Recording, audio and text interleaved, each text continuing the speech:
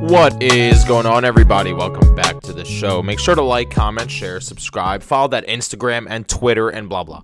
Anyway, today what we're going to be talking about is Star Wars.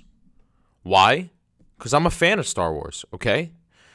We're going to be talking about the new Star Wars game, and you know, it's very brief thus far. The reason being is because the trailer just came out today, and it hasn't even come out. Like, it literally just the trailer came out, and then a brief description of what it is. So I wrote it down because I don't have photographic memory. This is set after the Battle of Endor and the destruction of the second Death Star. It takes you through two different pilots. Those are the stories, two different pilots that are set for the New Republic's Vanguard Squadron and the Emperor's Titan squadrons, respectively. So you could play for either one, okay? You could play either side.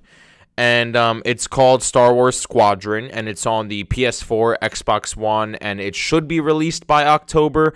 But this is the biggest thing of all. VR. You heard me, ladies and gentlemen. VR. This game is going to come out on the PlayStation in VR.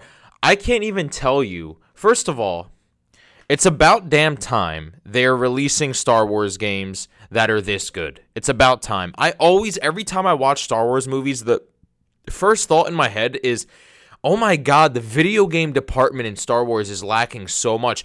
Look at the graphics. Look at the storylines. You can make a game. You can make some of the most top-tier games for Star Wars. I don't understand why they haven't tapped into that market yet. But this game looks like it is probably the most revolutionary game that Star Wars has ever created in their entire lives. Now, I think now is the perfect time to start this. And with the VR, dude, it sends chills down my spine to know that you can literally live in the Star Wars world through VR. This is really the future. I mean, seriously, this is really the future. You could literally just put the VR headset on and go outside and carry like some sort of like fake weapon and pretend like you are in the actual world of Star Wars. Imagine how the 50-year-olds that were watching Star Wars back then feel today. Like, take your 60-year-old grandpa or something like that and give him that VR set, and if he's a huge Star Wars fan, and be like, look at this. He just would never think in his wildest dreams that this wasn't a reality. Now think about it with people today. People today are stunned with what's going on. Imagine like the older generation that literally used to watch Star Wars, and they used to see like the stupidest graphics and think, wow, look how amazing. Now they can live in it. This is so cool, honestly. I can't wait for the game to come out. I'm going to buy the game. I'm going to buy the VR set. I don't care if it costs me $1,000. I want to literally live in the Star Wars world. Imagine how crazy that'll be. I can't wrap my head around that. Man, I'm so hype for this. I'm honestly so hype to see where this is going to go, because I feel like they could do this with Harry Potter. They could do this with Star Wars. They could do this with Fast and Furious. Dude, all like these major series of games, they could do this with Avatar, World of Warcraft.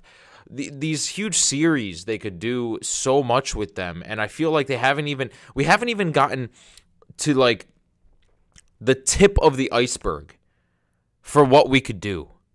We haven't even gotten to the beginning for what we could do. We haven't tapped into anything yet in the video game world, and this just proves it.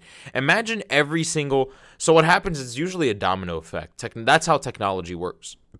You have one company usually revolutionize something, and then everybody else just starts doing it because, you know, it's just opening a new market. Easy econ. This is one of those things. Star Wars is one of the first people to ever actually do this. I feel like VR was more of just like test games and sword games and knife games and like cooking games, but there hasn't actually been a real commercialized game. Like, imagine playing Mario. Imagine playing Super Mario Sunshine through a VR headset. This is going to tap in. This is going to open a huge market. That's it. This is it. Mario is going to be on there. World of Warcraft is going to be on there. The VR headsets are going to be ridiculous. Anyway, tell me what you guys think. I'm super hyped for this game. I'm going to buy it. Make sure to like, comment, share, subscribe. And, yeah, I'll see y'all next time. Peace out.